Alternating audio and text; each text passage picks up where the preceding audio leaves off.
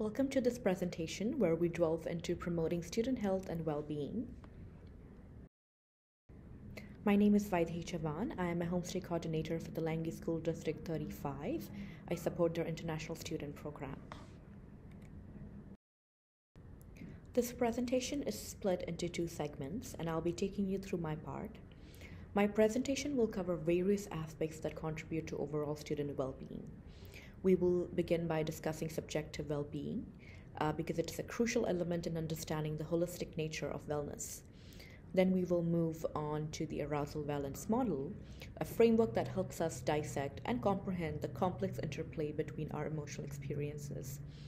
To enhance our understanding further, I have designed a mind map coupled with some insightful case studies, and the inclusion of these case studies will offer real-world examples that underscore the practical applications of the concepts we are currently exploring. As we navigate through these topics, we cannot overlook the significant impact of power and privilege on wellness.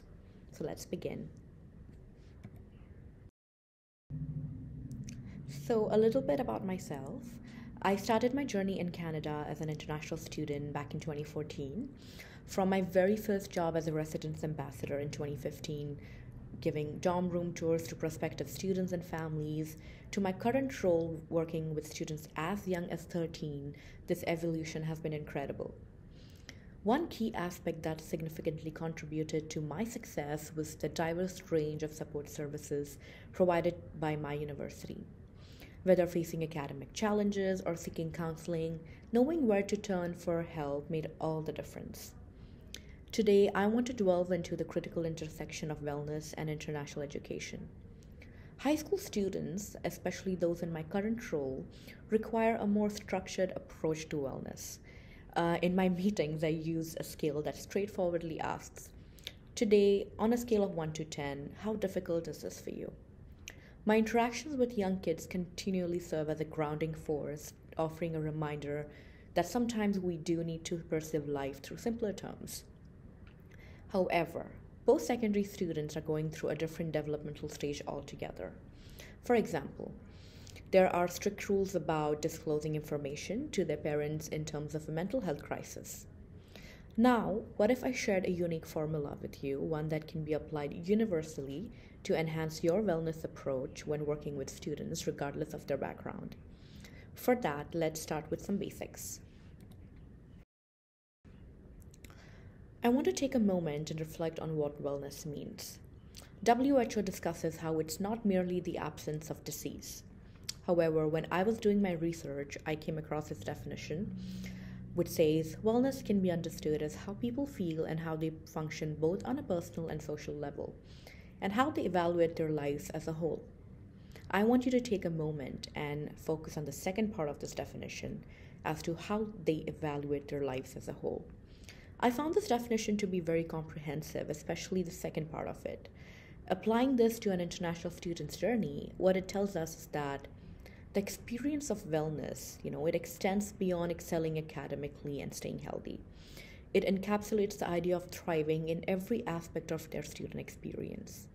And as many of you might already know, these 9 dimensions mentioned here have evolved over time in the field of psychology, sociology, and health.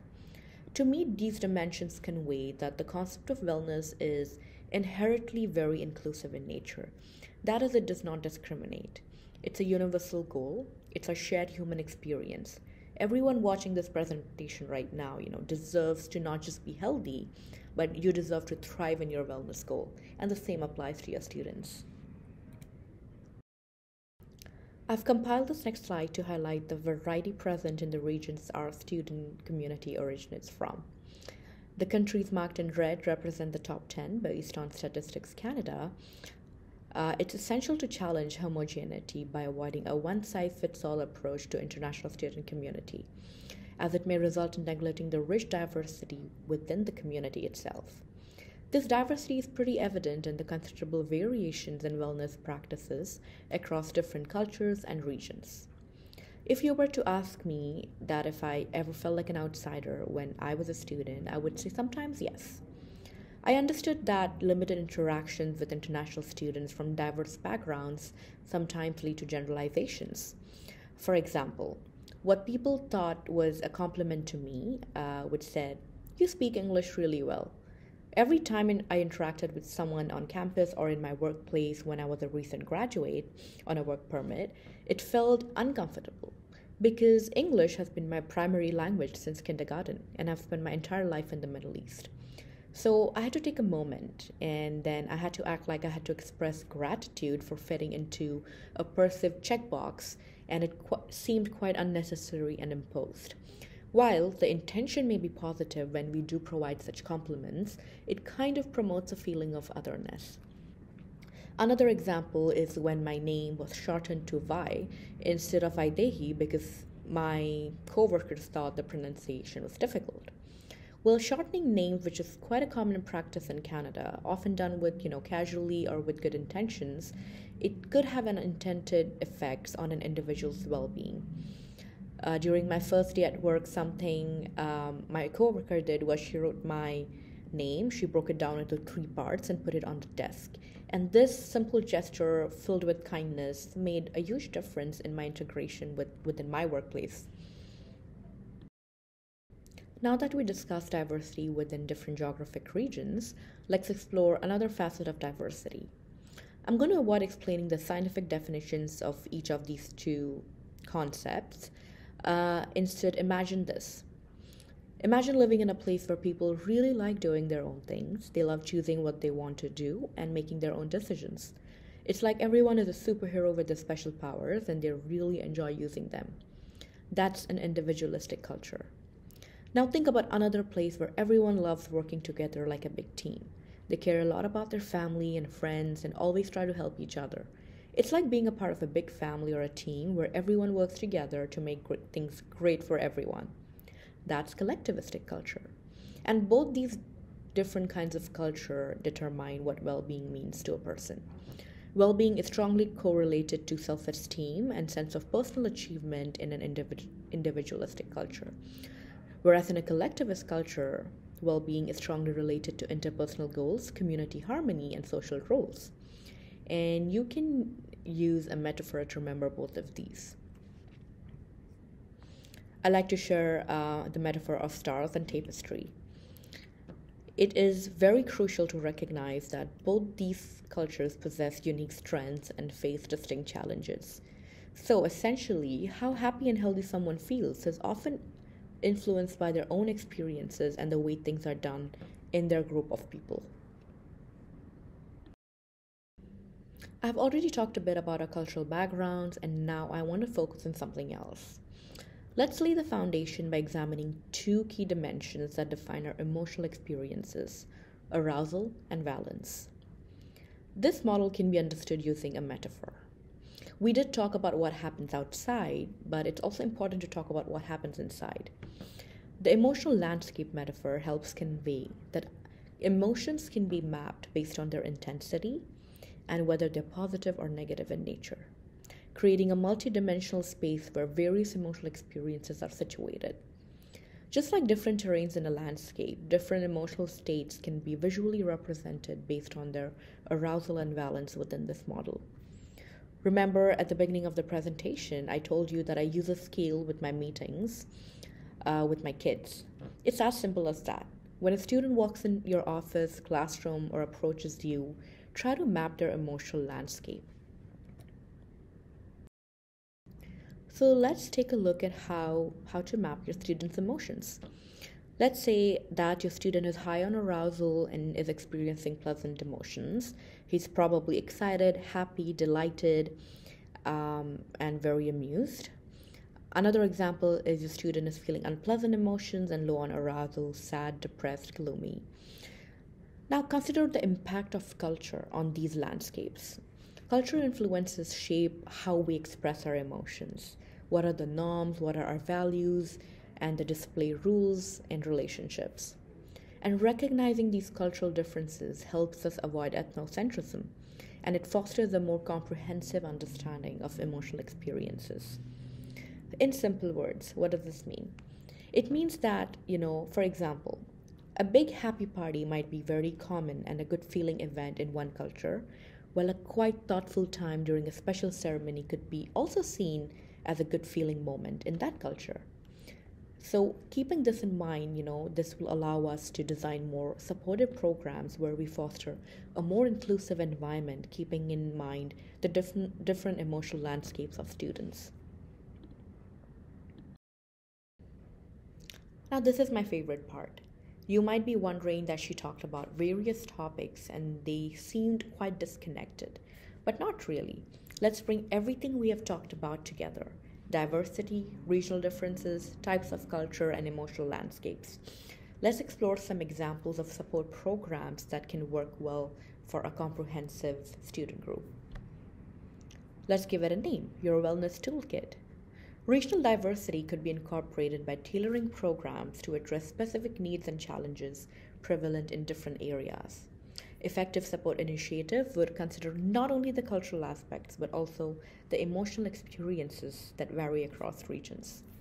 In a sense, various programs should act like a toolbox with a variety of tools to support everyone, understanding that each person brings their own cultural background, emotional style, and cultural influence to the table. This way, support becomes not only inclusive, it becomes responsive to the diverse needs of our students. Due to our time constraints, I'll briefly showcase just a few examples. You'll have access to these slides and feel free to email me to discuss and expand on any of these programs here. Perhaps one or more of these programs will strike a chord with you. Take a moment to consider how these diverse support initiatives align with your wellness goals for your students. I really like to focus, I would really like to take a moment to focus on mental health. If you see under mental health, there are group counseling sessions, which could be an effective tool for people from collectivistic cultures. There are peer support programs, which can be tailored to different regions. We can make resource material available in the students' regional languages for more easy access, or we can have counseling support available in their own regional languages. Another example for language support would be offering conversation partners to students, which also promote a kind of supportive environment to practice conversational English, and also offering multilingual resources like language tutors who speak multiple languages and who can support a student based on whatever they're comfortable with.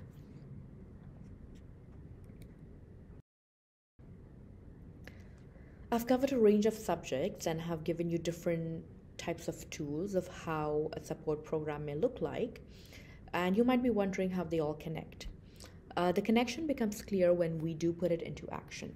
Consider 4 students. Student A is Canadian, student B is Chinese, student C is Indian, and student D is Brazilian. Drawing from the toolkit essentials we just discussed, let's envision how a support plan might unfold. To start, I organize students for me in my possession. I organize students, by their country. This helps me follow their progress throughout their time here, because we need to keep agencies and natural parents in the loop in our program.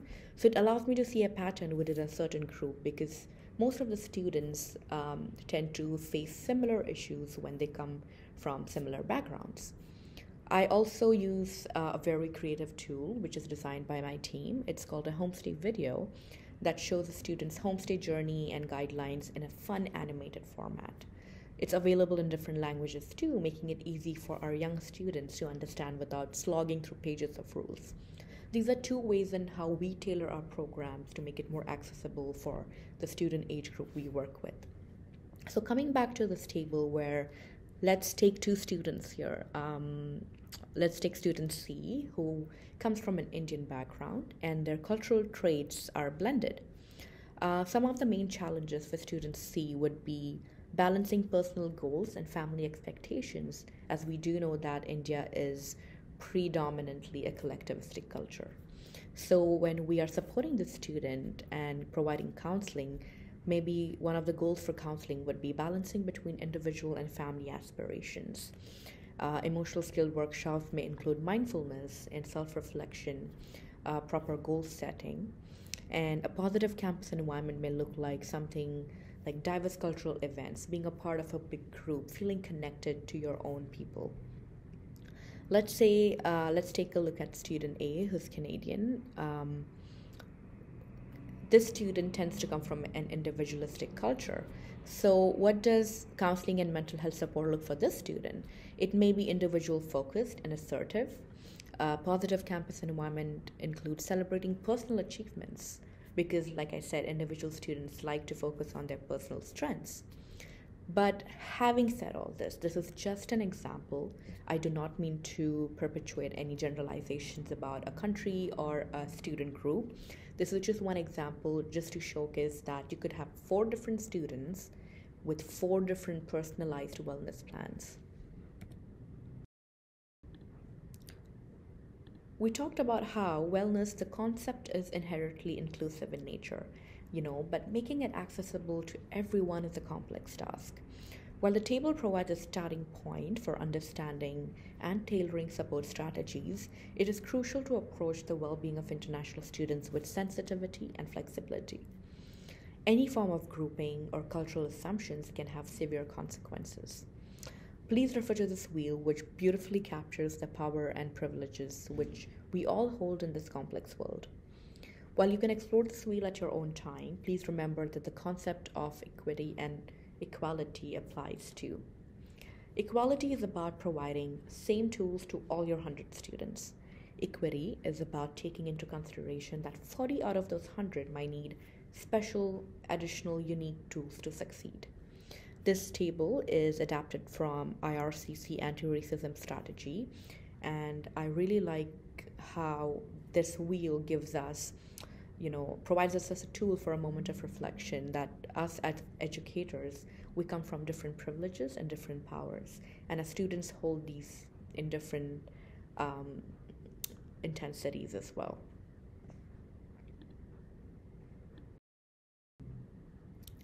So let's redefine well-being to nurture our global minds.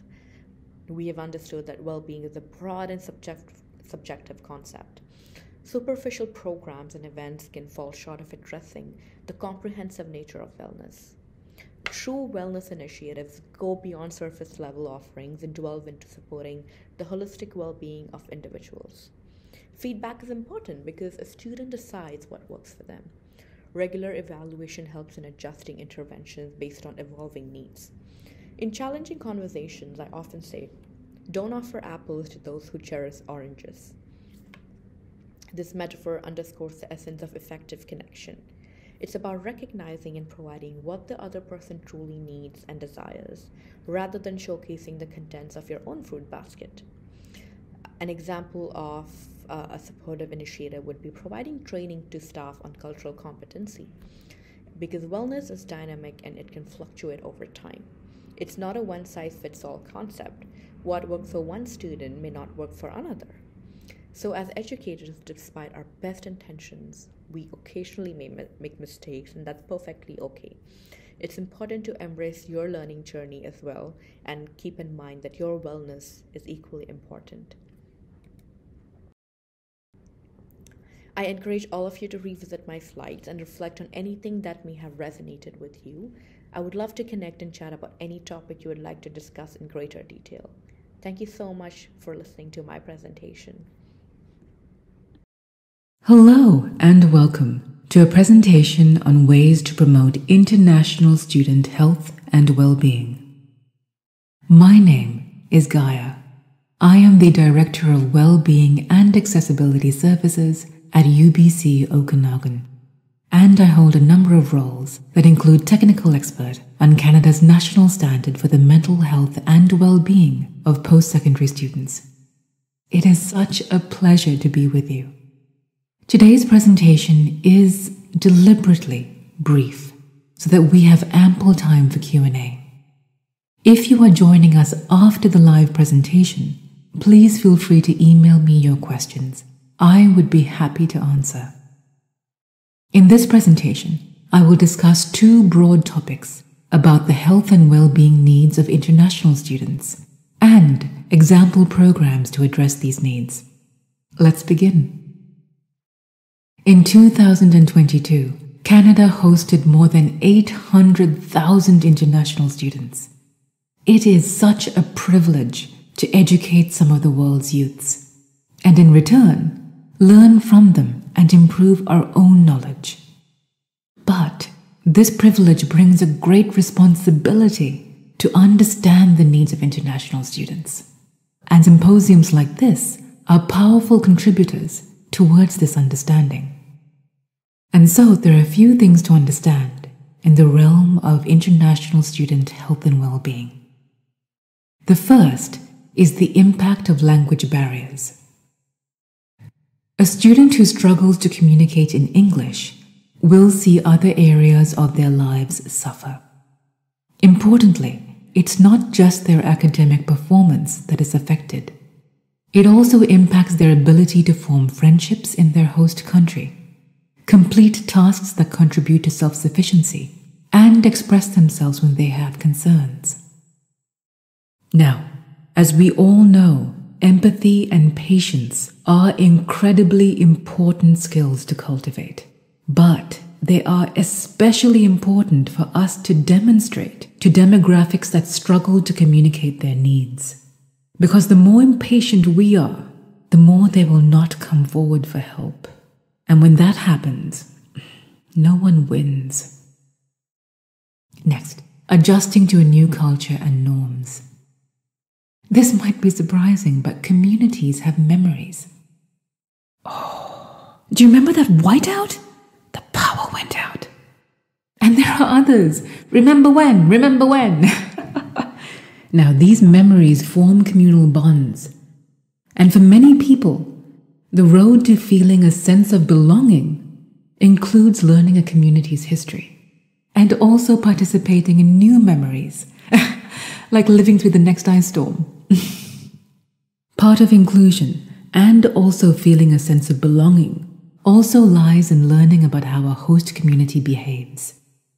As a host community, we need to be careful about the learnings we impart. A simple example to help illustrate this is parental love. You see, some students come here and see an expression of love that may be different from what they knew. And some of these students start to question what they once cherished.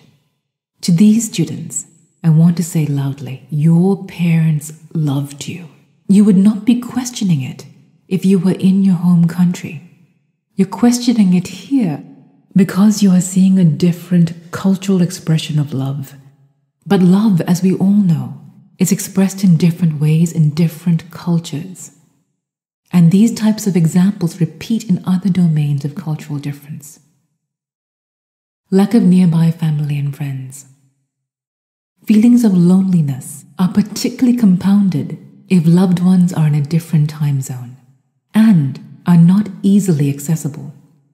So while friendships are important for everyone, they are particularly important for students without social networks in their host country. Lack of known support services. As you can imagine, for international students, the family doctor they've always known is no longer accessible to them in Canada.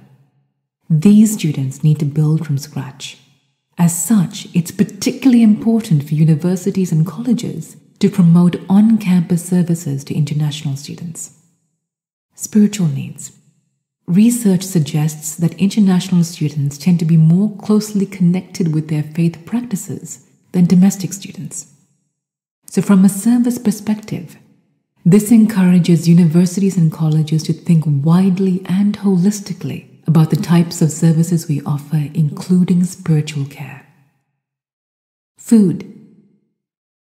It's not just access to ingredients that is important, but the manner in which we interact with food.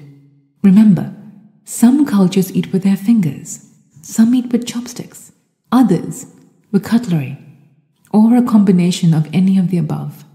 Food is deeply connected to a sense of well-being.